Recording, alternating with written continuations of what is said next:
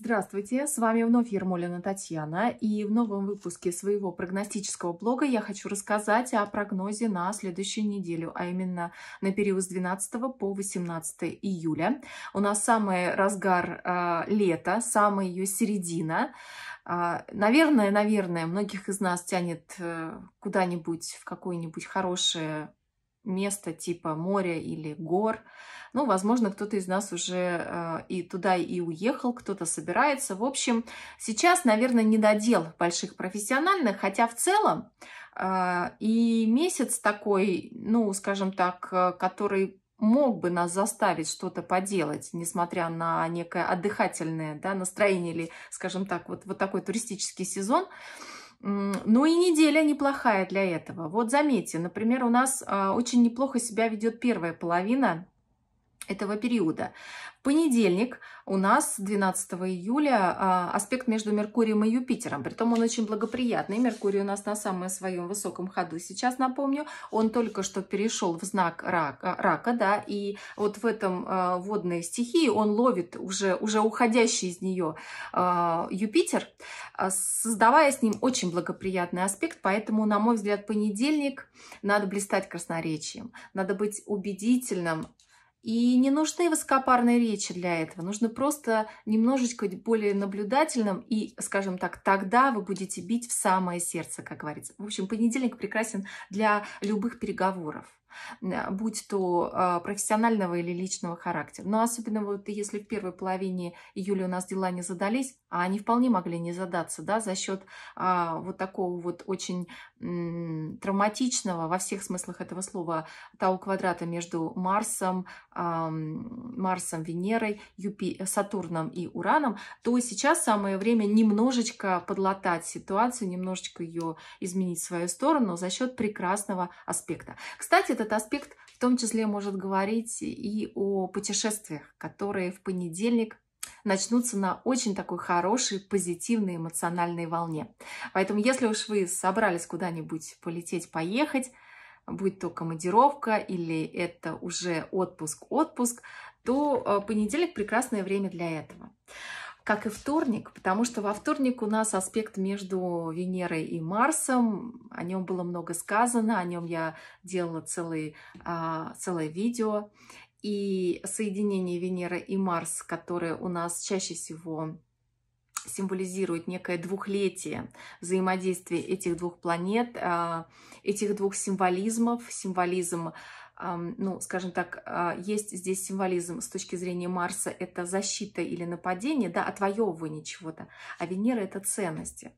Вот. В знаке Льва будет происходить 13 июля это соединение. Но, к сожалению, в этот раз цикл будет нарушен, через полгода он будет разрушен, начнется новый цикл уже в знаке Козерога за счет ретроградной Венеры в декабре 2021 года. Так что мы будем не очень долго, ну, скажем так, вот нежиться под лучами этого соединения. Само по себе оно, конечно, очень яркое, оно такое театральное. И, наверное, вот эта вот середина июля, она будет такая же. Вот особенно если были сложности какие-то в отношениях с другими людьми, ну, конечно, в первую очередь это тема романтическая, это тема любовная, это тема личная, то сейчас самое время налаживать ситуацию, улучшать ее, признаваться в любви, делать какие-то сумасшедшие поступки, потому что, собственно, все будет принято на ура. У всех такое настроение.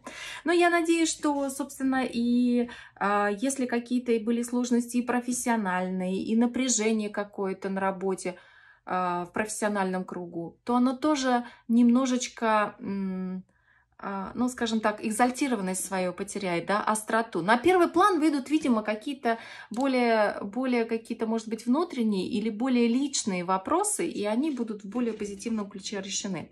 Но, тем не менее, если нужна профессиональная поддержка небес в вопросах карьеры, в вопросах финансов, в вопросах личной жизни, то этот день прекрасен для всего этого. Знаете, я бы его использовала или для того, чтобы произвести на кого-то неизгладимое впечатление, Или же второй момент – это для того, чтобы, да, тоже произвести неизгладимое впечатление, но на публику, не на кого-то конкретно, да.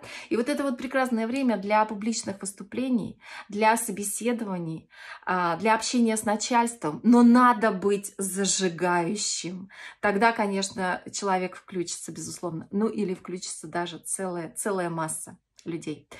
Среда, четверг и пятница пройдут у нас под аспектом Солнца к Нептуну.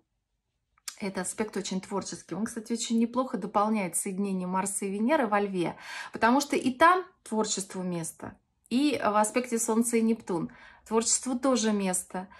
И, собственно говоря, из-за этого, ну вот как-то со вторника по пятницу на какие-то вот такие, знаете, дела конкретные, рациональные, на какие-то дела практичные, ну не будет нас тянуть, но будет нас тянуть вот на какое-то вот получение каких-то удовольствий или на создание чего-то очень креативненького такого, воодушевляющего. Вот будем мы искать как бы тот, знаете, тот корм, который питает нашу творческую составляющую. Ну, надеюсь, что не очень грубо сказала, да?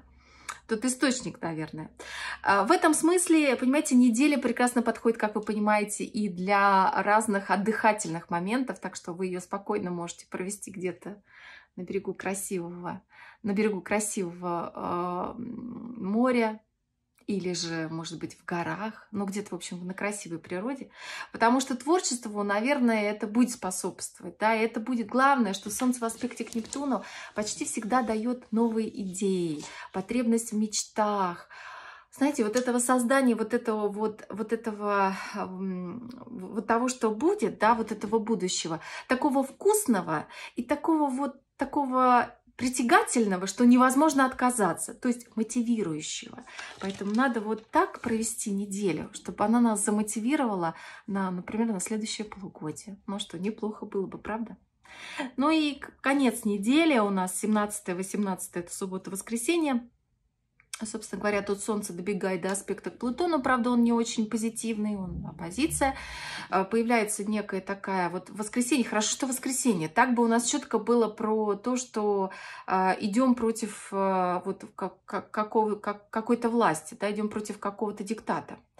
Воскресенье это тоже может быть, но сглажено тем, что день в основном у всех нерабочий, поэтому конфликта профессионального с начальством навряд ли может быть.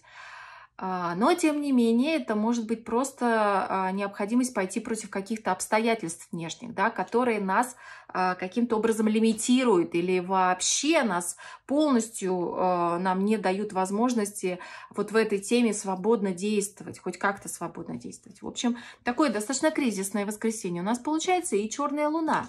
И черная луна в этот день переходит в знак Близнецов. Долго она ходила, ну, как всегда, 9 месяцев примерно она ходит по одному знаку. Вот по Тельцу она ходила достаточно длительное время, получается. Ну, в общем, и Тельцам досталось, да, там и Уран был, и Сатурн туда вот это вот присоединился. Поэтому в конце года окончательно, 20-го я имею в виду. В общем, было сложно, да? Хорошо, что ты уехал, как говорится, если можно сказать про черную луну в отношении Тельца. Ну, а теперь вот что-то такое надвигается на Близнецов. И не сказать, чтобы плохой или хороший, я об этом уже сняла целое видео о черной луне в Близнецах. И милости прошу, те, кто смотрит меня на Ютубе, вы можете прямо по подсказке перейти или по конечной заставке перейти на это видео. Тем, кто не смотрит меня на ютубе, смотрите меня в телеграм-канале или в инстаграме, то вы можете перейти на ютуб-канал и посмотреть там прогноз для вашего знака. Ну, там общий прогноз, скажем так, по прохождению черной луны в Близнецах, что, в принципе, она для нас значит, но также я там упоминаю знаки и интерпретирую прохождение этого транзита для каждого из знаков. Ну и, конечно же, мы будем обсуждать, безусловно, все то, что я сказала. И для обсуждения лучше использовать телеграм-канал «Астрология с Ермолиной Татьяной», потому что, ну, там наиболее интенсивно я отвечаю на вопросы, там более жаркие дискуссии. В общем, там в целом интереснее, и там тем более я очень много еще информации выкладываю, помимо той, что я даю на ютубе, так что вы будете всегда в курсе самых последних астрологических новостей. Итак, телеграм-канал «Астрология с Ермолиной Татьяной» в поисковике телеграма. Эту фразу забивайте и переходите на мой канал. До встречи там. Ну, а все остальное, собственно говоря, я буду рассказывать еще и в других видео. То есть, например, про черную луну расскажу, про еще какие-то события вы можете, июльские, вы можете посмотреть в прогнозе на июль и в прогнозе на июль для своего знака. Вы также можете это все найти в моем YouTube-канале. Вот, просто на него нужно перейти и, собственно говоря, в плейлистах, например, на июль вы все эти видео можете найти. С вами я прощаюсь. До новых встреч. До свидания.